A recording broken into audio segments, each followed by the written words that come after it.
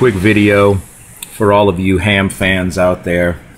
This is a Frg-7700 general purpose, general band receiver.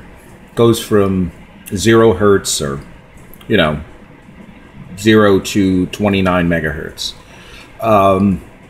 Anyway, I was given this thing, trying to repair it now. It has a sensitivity problem, among other things, but the first thing to fix is the power supply, which really wasn't broken, but was broken, and I'll explain what I mean. On the schematic, if you want to pull this up in the service manual, again, just pull up the Frg-7700 service manual.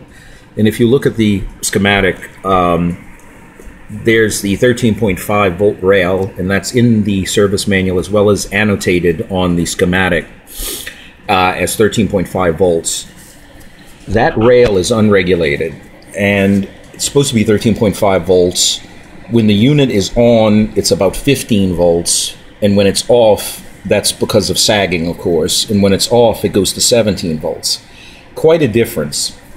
And it's so out of spec that some of the components on the main board, right here for example, you can actually feel them getting warm, which really shouldn't be happening.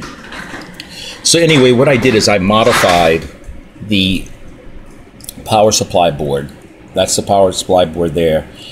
I spliced in my own makeshift regulated supply. So now the 13.5 volt rail is regulated. And as I was getting a spread between on and off, between, as I said, 15 volts and 17 volts, now this is what I'm getting. Let's see.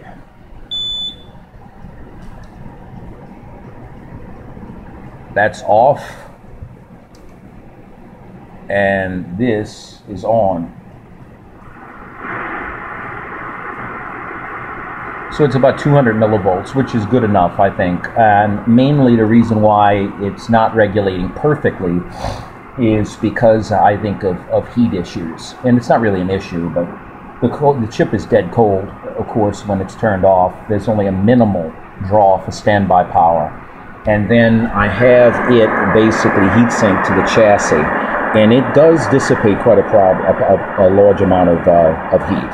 So you are going to get some regulation drift with that heat.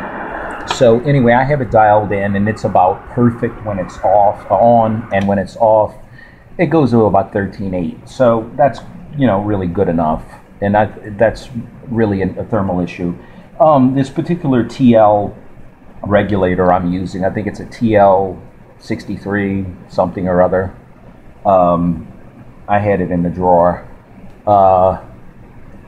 It's a surface mount. I had to adapt it to through hole, and I did that that was rather a pain. But the problem is there's no way to really mount a heatsink on it. It's a real mess. I don't know why they designed it this way, but anyway, I did a makeshift. I don't know if you can see that or not, but basically underneath the probe right there, you can see that the board basically is screwed down, and on this side is where the chip is, and it's married with thermal paste to the chassis itself, and that keeps it cooler, at least.